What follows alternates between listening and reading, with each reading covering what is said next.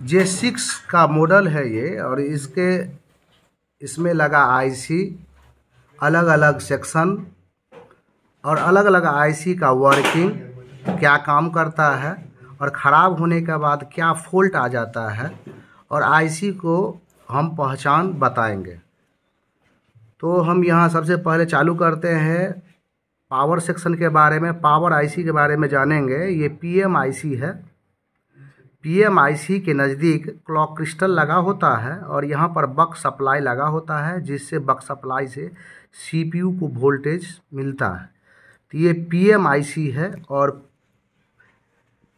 DC to DC converter IC यहाँ लगा हुआ है। इसमें charging IC, DC to DC converter IC, इसी के अंदर है बैटरी कनेक्टर। बैटरी जहाँ लगा हुआ है, बैटरी कनेक्टर से डायरेक्ट रूप से डीसी टू डीसी कन्वर्टर या चार्जिंग आईसी इसको बोला जाता है। यहाँ पर पहला वोल्ट इस आईसी को मिलता है और ये कॉइल के थ्रू वीपीएच वोल्ट, जिसको हम लोग वीपीएच वोल्ट बोलते हैं, इस कॉइल के थ्रू एक डायोड, यहाँ जीना डायोड लगा हुआ है, ये पैरेलल रूप से लगा हुआ है, और यहाँ से आउटपुट वीपीएच पीएमआईसी को देगा।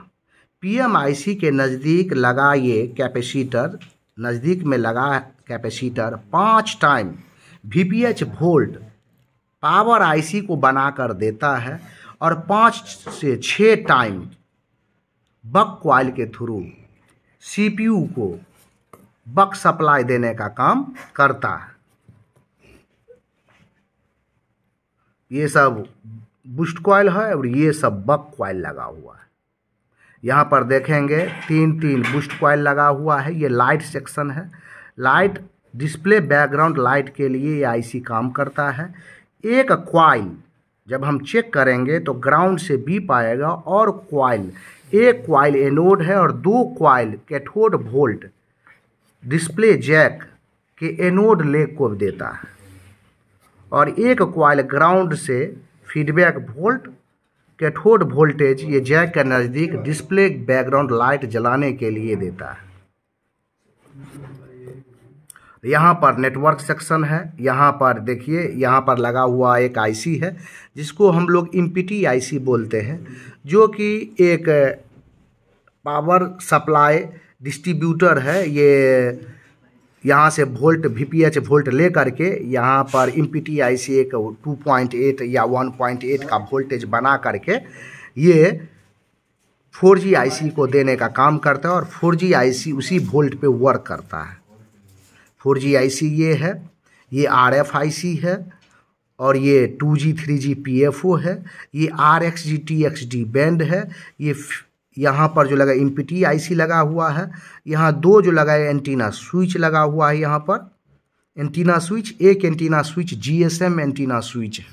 जीएसएम एंटीना स्विच का मतलब हुआ जो सिम हम लोग लगाते हैं मोबाइल के में, एयरटेल बीएसएनएल, उसमें जो नेटवर्क आता है ये एंटीना स्विच उसी पे काम करता है, और एक ब्लूटूथ वाईफाई एफएम के लिए एंटीना लगाया गया है।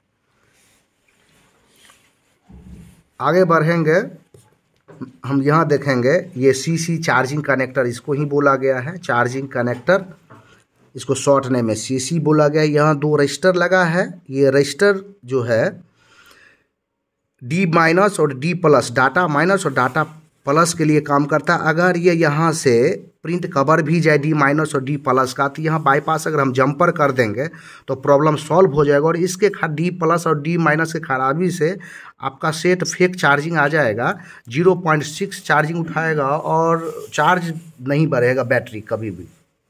तो यहाँ पर हम जंपर कर देंगे D- D+ को, तो प्रॉब्लम सॉल्व हो जाएगा। यहाँ पर देखेंगे OVP लगा है, ओवर वोल्टेज प्रोडक्शन।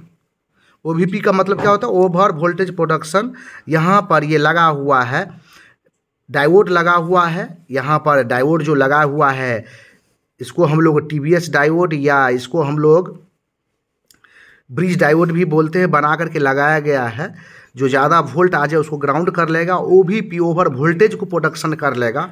उसके बाद यहाँ से वोल्टेज चार्जिंग आईसी तक, यहाँ से हम कंटिन्यूटी अगर चेक करेंगे तो इस आईसी के नज़दीक ज़रूर आपको कंटिन्यूटी मिलेगा। यहाँ से लेकर के यहाँ तक कंटिन्यूटी, इसलिए कि भी बेस लाइन ओ भी पी के आउटपुट से यहाँ तक का भी कंटिन्यूटी मिलेगा आपको, इसलिए कि चार्जिंग आईसी है। और इसके थ्रू ये कोड टाइप रजिस्टर के थ्रू बैटरी कनेक्टर से जुड़ा हुआ है, और बैटरी कनेक्टर को चार्जिंग के लिए वोल्टेज देगा और बैटरी स्टोर होना चालू हो जाएगा, और वहाँ से एक वीपीएच वोल्ट भी आउट होगा जो पूरे मोबाइल के मदरबोर्ड को अलग अलग सप्लाई को वोल्टेज देने का काम करेगा। और यहाँ पर ये आईसी है, यहाँ पर आईसी वाईफाई ब्लूटूथ आईसी लगाया गया है या एफएम आईसी लगाया गया है।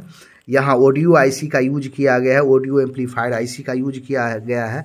यहाँ फ्रंट फ्लैश है, ये यहाँ पर लाइट सेंसर है, मोशन सेंसर यहाँ पर लगाया गया है। हम इधर आएंगे और यहाँ भी देखेंगे कि यहाँ बैक में लगा फ्लैश है, यहाँ पर ये ऑन ऑफ स्विच है, ये बैटरी कनेक्टर है, यहाँ पर फ्लैश है। ये वाटर डैमेज के लिए हर पीसी बोर्ड जो ब्रांडेड बोर्ड होगा उस पर लगा एक वाइट पेपर लगा होता है। वो पेपर अगर वाइट है तो वाटर डैमेज नहीं है, अगर वो रेड हो जाता है तो उस समय हम समझ जाते हैं कि ये वाटर डैमेज सेट है, फिजिकल डैमेज सेट है। और सर्विस सेंटर उस बोर्ड में गारंटी वारंटी नहीं लेगा। वाटर डैमेज होने से इसका फिजिकल डैमेज हो जाएगा और सेट डेड हो जाएगा सैमसंग का। इसीलिए कि इसमें कोई भी आईसी पेस्टेड आईसी नहीं लगाया जाता है, इसमें कोई भी आईसी पेस्टेड आईसी नहीं लगाया जाता है, इसलिए कि वाटर इसमें सप्लाई होगा और ये सेट डेड हो जाएगा। हाँ, तो इसीलिए इसको चेक सर्विस सेंटर में इसे चेक करके मालूम करता है कि फिजिकली रूप से सेट प्रॉब्लम में है कि नहीं है, इसको क्या प्रॉब्लम है। यहाँ पर देखेंगे सिम जैक है, सिम 1 सिम 2, ये इसमें मेमोरी भी जैक इसमें लगा हुआ है। और यहाँ पर ये आईसी जो लगा हुआ है, ये आईसी आपको माइक के लिए या सेंसर के लिए यूज किया गया है। अदर ये बैटरी कनेक्टर है जो देखते हैं यहाँ कंप्रेस करके टूट गया, यहाँ पे डैमेज है, फिजिकल डैमेज है वो कनेक्टर। देखेंगे हम एक चीज़ चेक करके दिखाते हैं, यहाँ से यहाँ कंटिन्यूटी एक बार चेक करके दिखाते हैं कि वी रेंज अगर वी बेस लाइन यहाँ तक आता है तो चेक करेंगे हम। एक मल्टीमीटर यहाँ पर हम रख देंगे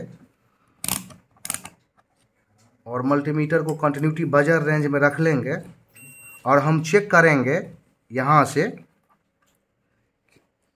कि यहाँ से यहाँ तक वीप रेंज है कि नहीं। तो हम यहाँ पर एक कॉइल देख रहे हैं, ये कॉइल देख रहे हैं। ये कॉइल से सबसे पहले हम चेक करेंगे, हो सकता है कि इसमें हो, फिर हम सबसे पहले ये चेक करेंगे ये कैपेसिटर जो है ये पॉजिटिव लेवल कहाँ है। ये है पॉजिटिव लेग और यहाँ पर अस्थायी रूप से रखेंगे और उसके बाद हम चेक करेंगे। देखिए है ना, क्या है, या कंटिन्यूटी है। इससे हम क्या समझ रहे हैं, यहाँ से यहाँ तक इसका वोल्टेज आ रहा है जा रहा है। वी बेस लाइन या चार्जिंग आईसी यही है। कोई भी आईसी को अगर हम लोग नहीं जान पाते हैं कौन सा आईसी क्या है, तो हम सबसे पहले वी बेस जानते हैं कि ये चार्जिंग कनेक्टर है और वी बैट को जानते हैं कि ये बैटरी कनेक्टर है। यहाँ से जो पहला आईसी पे बीप आएगा वो क्या होगा, डीसी टू डीसी कन्वर्टर होगा या वो पीएमआई होगा। जो पहला वोल्ट यहाँ से उसको वोल्ट मिलेगा और उसके बाद इससे वीपीएच आउट हो जाएगा इस कॉइल के थ्रू। इससे पूरे आईसी वीपीएच आउट हो जाएगा और इस आईसी को वीपीएच मिलेगा, इस आईसी को वीपीएच मिलेगा, इस आईसी को वीपीएच मिलेगा। लेकिन ये दोनों आईसी को वीपीएच नहीं मिलेगा, इसको बक सप्लाई इसकी चलने की ज़रूरत है। इसको हायर एलडीओ और लोअर एलडीओ से चलता है। रैम और रैम जो है हायर एलडीओ और लोअर एलडीओ से, तो लोअर एलडीओ से रैम चलता है और हायर एलडीओ से रोम चलता है, समझ रहे। और बक से सीपीयू सप्लाई होता है। टाइप सप्लाई जो 5 वोल्ट 5 वो अलग अलग वोल्टेज बक सप्लाई होता है सीपीयू के लिए, अलग अलग कोर को वोल्टेज दे करके उसको जिंदा रखने का काम करवाने का काम करता है। उसमें यादाश्त पावर उसको चलाने का काम करता है सीपीयू को बक सप्लाई से। आज बस यहीं तक।